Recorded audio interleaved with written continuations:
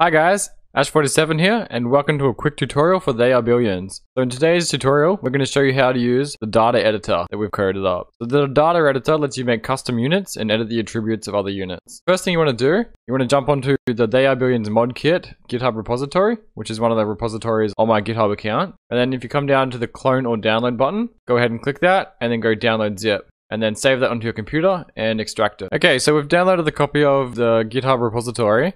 And we've gone ahead and extracted that. So you've got They Are Billions mod kit-master. So this is all the stuff that comes with it. So there's a few interesting things here, but specifically today we're looking at the data editor. So if you jump inside there, there's a whole bunch of things in here. So the thing we're interested in is install modules. But the only thing is, this won't install unless you install Node.js. So what we're going to do is we're going to go ahead and go to nodejs.org and download a copy of that and install it. So the next thing that you're going to want to do is download a copy of Node.js. So if you go to nodejs.org, and then what I'd recommend is the latest version. So current basically. So that's 8.9, 9.5. It doesn't matter which version you get. Either version will work, but I'd just recommend 9.5 because it's newer. You click on that and then you can save that. Okay, so Node.js is finished downloading and we've opened the installer. So we're just going to go next. We're going to accept the terms of the license agreement. We're going to press next. You can install it wherever you like. We'll just leave it as the default. C drive program files Node.js. We're going to go next. Now the most important thing here is this option here, add to path, which is selected by default. So you won't need to touch anything. And of course you'll need the npm package manager, so node package manager. You're going to need that, so leave that installed. Pretty much just leave it as it is, and you'll get everything that you need. So hit next, and finally install. Go ahead and accept the UAC prompt, and that'll install. Okay, that's installing. There we go, that's successfully installed. So just hit finish, and that's the end of the Node.js setup. So now if you come back to your They Are Billions mod kit master folder, we have a whole bunch of options here. So the most important one to run first is install_modules. So just double click that, and then you can see installing modules using npm. So that's the thing we just talked about before, node package manager. So you can see installed a whole bunch of stuff. It says you should now have a node_modules folder. Yes, we do. Don't have a node modules folder, please ensure you install the latest Node.js version. It tells you where to download, nodejs.org/en. Cool. So we have a node_modules folder, and we have this input folder. So if you jump into the input folder, what you need to do is put your ZXRules.Dat. So you can get that from your game directory. So if you open steam/steamapp/common/They Are Billions, and then inside there should be ZXRules.Dat. So let's go ahead and copy that in there. Okay, so we've put a copy of ZXRules.Dat in there from the game directory. And what you want to do, you want to click on this. You can either right click and go rename, or you can click it twice slowly like that, and change it to .zip like that. Are you sure you want to change the file extension? Yes, we're sure, that's fine. And there we go, ZXRules.Dat.zip. Now, if you just right click on that and you can go extract all, you'll get a little pop up here. Are you sure you want to extract this? Yes, we're sure we want to extract. And then again, you're going to get another pop up. Drag this over. It says, ZXRules.Dat is password protected. Please enter the password into the box below. So the password you're going to use for this, so if you come back to the They Are Billions mod kit GitHub, and then you come all the way down, scroll all the way down until you reach data editors, and then it says these files are simply zip files. You need to extract using the password this. So including the minus sign, go ahead and select all of that and just copy that. Okay, come back to the password prompt, paste the password in, press OK, and there we go. So ZXRules.Dat is now extracted. So this is just an XML file. What we need to do, we need to convert this into a file we can actually use. So we're going to go right click, we're going to go send to, we're going to go compress zip folder, like so. And there we go. So now we've got ZXRules.zip. Now we're going to go Control X. So we're going to cut that. We're going to put that back into the input folder. We're going to paste it back in here. And then we're going to rename that to ZXRules.Dat. But first, we have to quickly delete this folder because there can't be two files or folders named the same thing. So we'll go ahead and delete that. So now we can rename this to ZXRules.Dat. And yes, we're sure we want to change it. There we go. So now we have the ZXRules.Dat file. We can delete the zip file. So now just one quick thing. If you couldn't see .zip or .dat at the end, if you go view, and then you can see over here, hidden items, file extensions. So you need to turn on file extensions. So if I turn that off, you can see the file extension disappears. And then you actually need to have file extensions turned on. So that's the Windows 10 view. So if you're using Windows 7, I think you need to press the Alt key like this. And then there'll be another menu that pops up here. You need to click onto Tools and then go Folder Options. And then inside there, in one of the tabs, there should be File Name Extensions. So it's a lot easier in Windows 10. So just, again, the View menu and then File Name Extensions like that.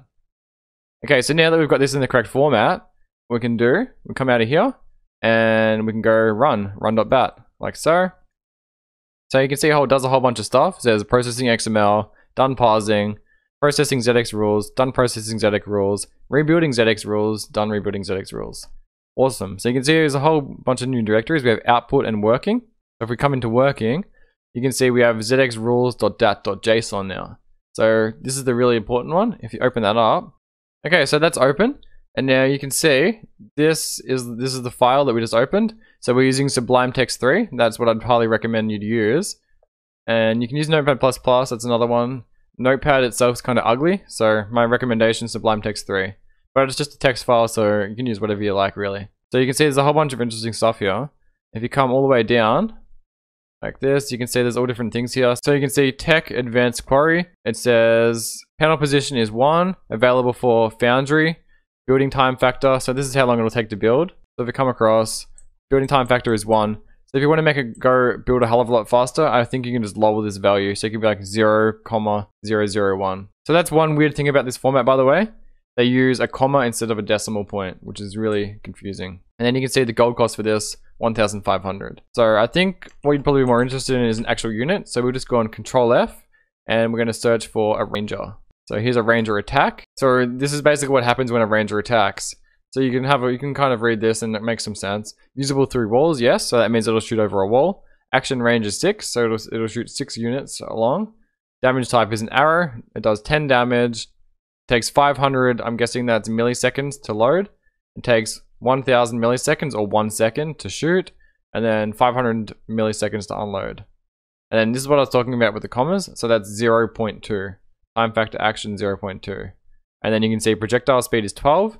So if we increase that projectile speed, the arrow would go a hell of a lot faster. And then you can see here, Ranger Attack Veteran. So this is what a veteran would do. So you can see these are just more buffed values. So like time action is 500, as in comparison, before it was 1000. So it takes only 500 milliseconds, so half a second instead of an entire second to attack. So you can see the veteran ones become a lot more powerful. So let's again search for Ranger, and just come down a bit. Here's the actual Ranger unit. So this is just double quote, Ranger, double quote. If we have a look, the key for the Ranger is if you press Q, panel position is 1, nature is Empire, not a big deal.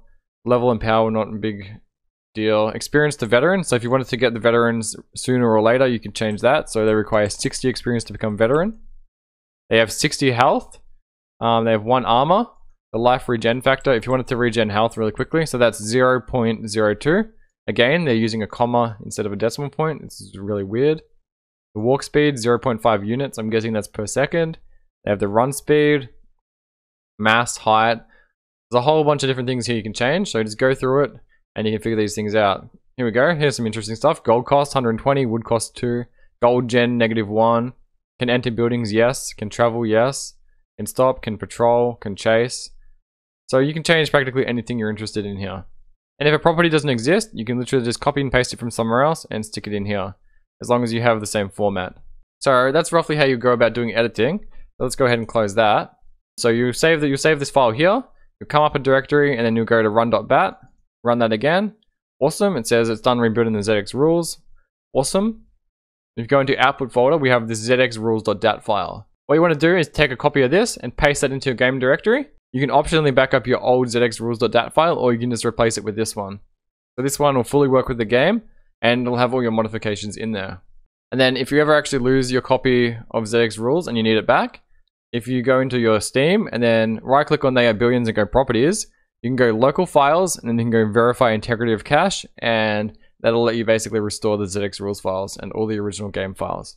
So that's a really quick tutorial on how you actually use the data editor. So that allows you, once again, to make custom units and change all the attributes on existing units. So if you have any questions regarding this process, leave us a comment down below and we'll get straight back to you. If you enjoyed this video and you want to see more, make sure you like the video, make sure you subscribe to the channel, and make sure you let us know down in the comment section below. Thanks for watching and have a good day. See you in the next one.